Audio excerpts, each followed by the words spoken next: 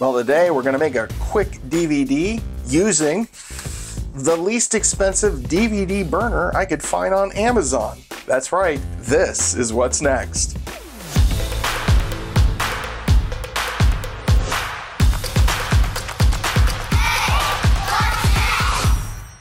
Alright, so we have this box. I love the design of it. It's got some color to it. These were the different colors you could get. I went with black. It was the least expensive at roughly $12 US. There is, again, here on the side is the different colors you could have. Nothing on the sides here. And then just some general information on the back. Model number SYIDDO20. Let's go ahead and get this thing open. So what do we get? Looks like we get carrying pouch. We have cable in here, which is, it's a USB 3 connection. And then there's this one for power. So they do give you a USB-C adapter. All right, that's cool. And then we have the DVD player itself. All right, we'll take a look at that. And hey, we do have an instruction manual or user manual, a single page, all in English. And it is true, we have a data connection and a power supply. And one of the intriguing things is we have this touch exit button with an indicator light. There's also an exit button here. So you have two ways to exit the DVD or to eject. It says exit, but it should be eject. So, all right, let's take a look at the device itself. It's got some weight to it. There's that eject button on the front. It does show that it's super speed USB 3. And also has the DVD-ROM video and it are rewritable. I'm going to go ahead and pull this off, and it has that nice little shiny side to the left. But all in all, pretty decent. On the bottom we have some rubberized feet, so that should help with any sound dampening, not vibrate too bad. Power supply DC 5 volt. It is the Yotuo external DVD drive. And before getting this plugged in, I wanted to double check to make certain that it did say DVD rewritable or writable. And it does have, it says DVD drive, does say CD RW drive, but DVD player, but down here it says DVD RW. So this may not even be a DVD burner. That'll be a bummer if that's the case, but we're going to go ahead and plug it in and see what happens. So we did plug in the one USB connection with the power, which goes into the top port. It's the round barrel plug. And then we have the USB 3 connection going in the bottom. Right now, nothing is working.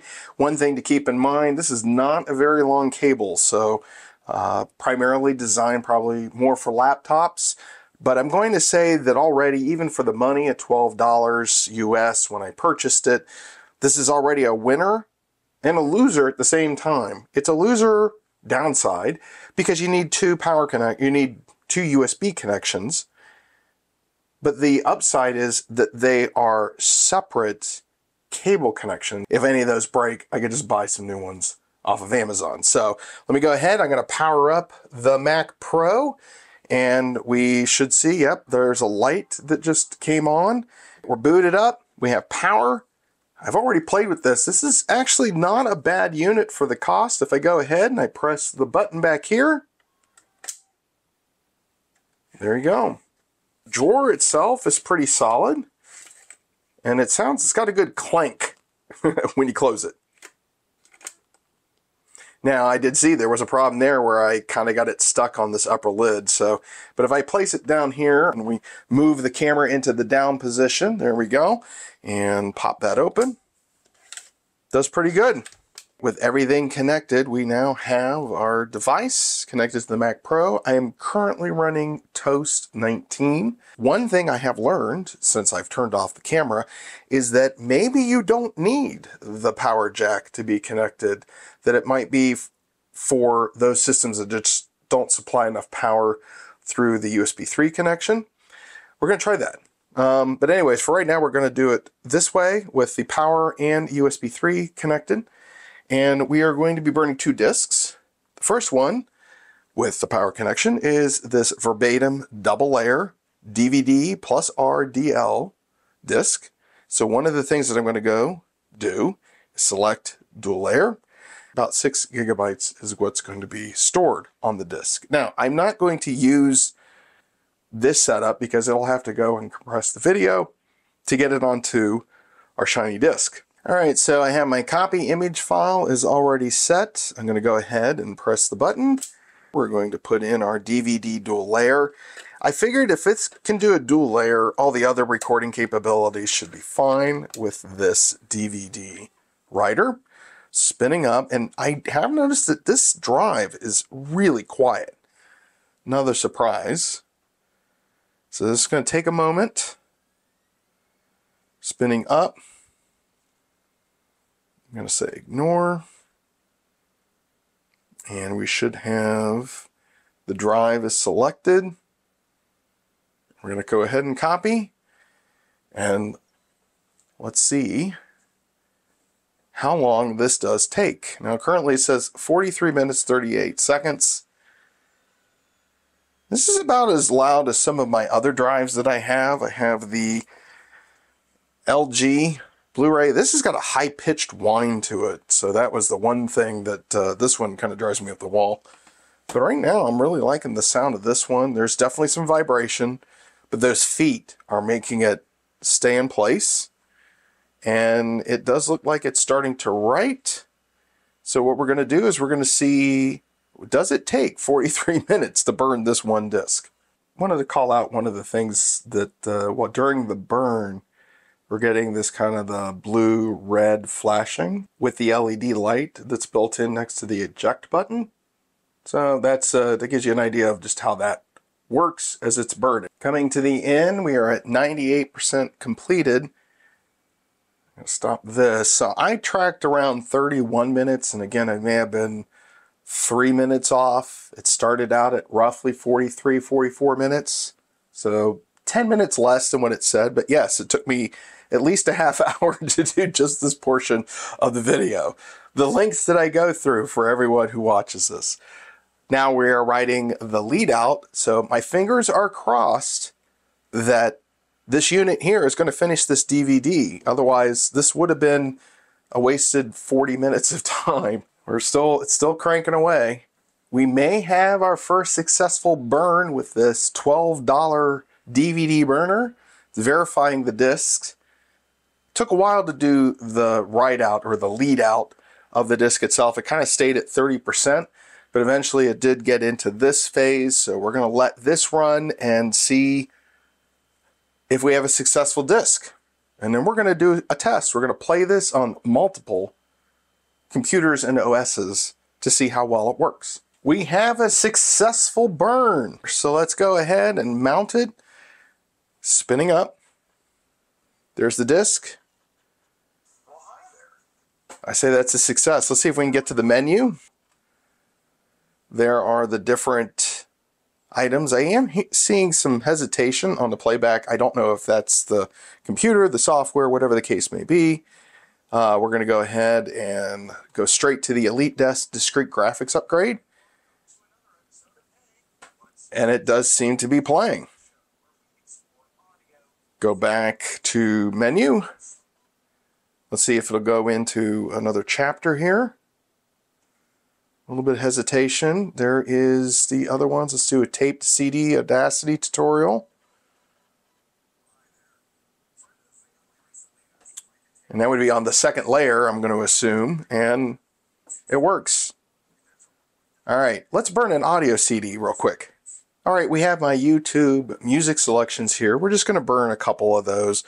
But this test is also to find out, do I need the power cable? I'm going to go ahead and unplug that.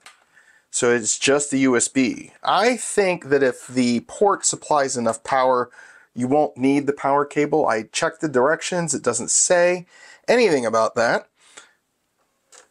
And we're going to use my Memorex CDR as a test.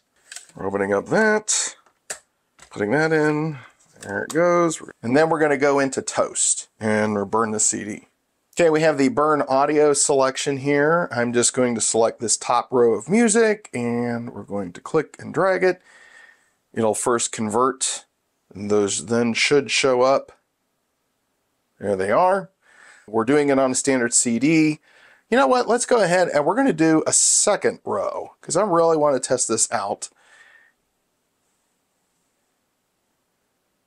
Okay, it's adding those back in, so we should have 12 tracks now.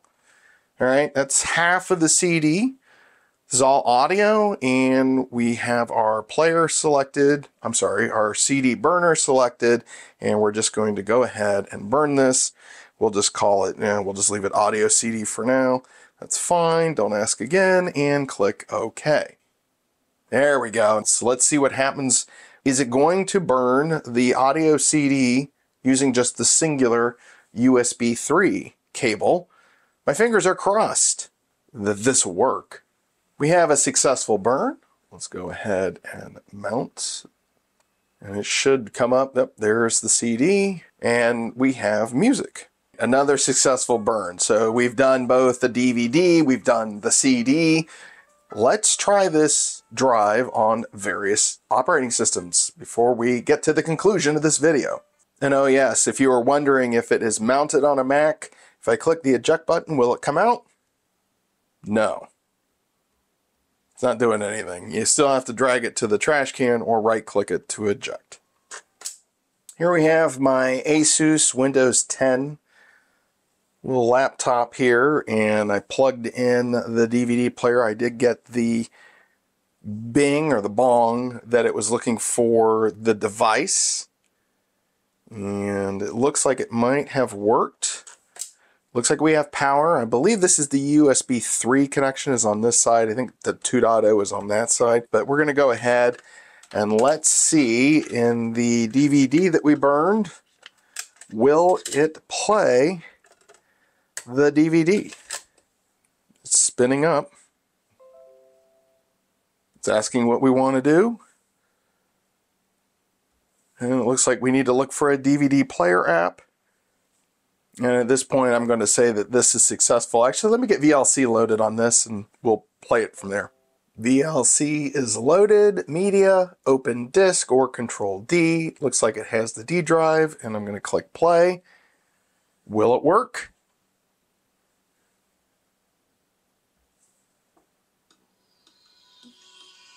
And there we go. Didn't play the intro video. That was interesting. Well, hi there, and welcome to another episode of Hey, What's Next? That's successful. Windows 10 on this low-end laptop. DVD player worked fine. Was recognized. Let's try Linux. And I forgot, once again, will I be able to eject the disk from just hitting the eject button? Let's find out. Yes, it will eject in Windows. The Evolve 3 is now loaded with VLC. This is running Linux Mint. The USB 3 connection is on this side. We'll get this installed here. Drive is going. We hear a bing on the laptop, throwing in my DVD. Let's see what happens. Drive is spinning up. What's happening? Nothing? All right, so let's see if we can get up. Just inserted a video DVD. Choose which application. What do you want to do? VLC. Click OK.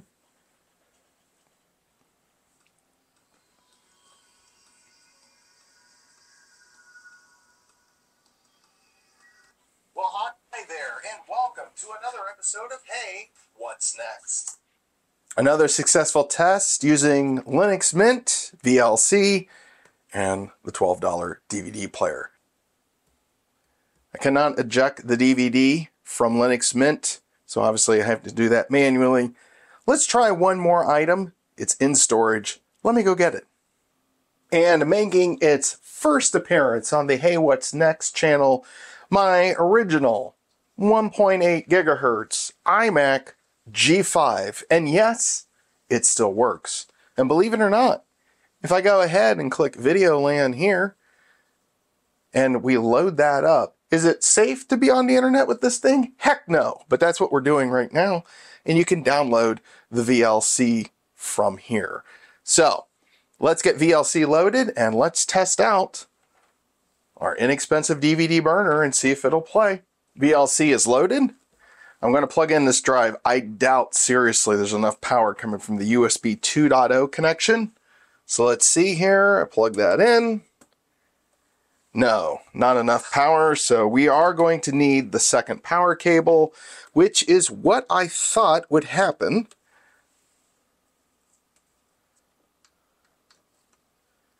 And we now have power. Go ahead and eject. Okay, we have the DVD drive is now ejected. Throw in our DVD, which of course this already has a burner on it, but let's see what happens on this very old, what, almost 20-year-old Mac, I think as of this year. This was 2005.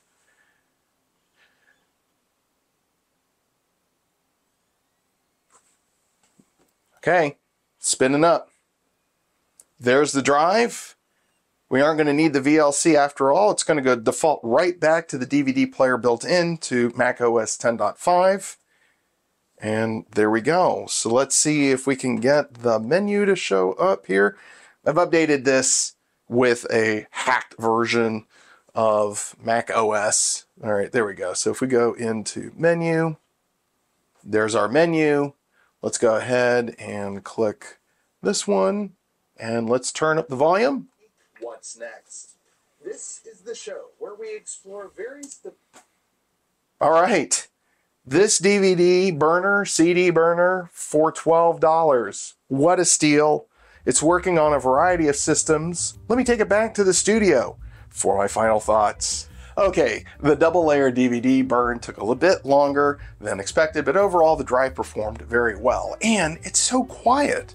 Also, to have pluggable USB cables is a major bonus, so if one of the cables break, you should be able to find replacements rather easily instead of buying a new drive. And wouldn't you know it, this particular unit is no longer available and appears to have been replaced by this different version. While a bit more expensive by $2 US, it does appear to have most of the same functions. The downside to this unit is the attached cable, so that's a bummer, and that touch eject button is no longer available. If it's the same mechanism, you should be good with it.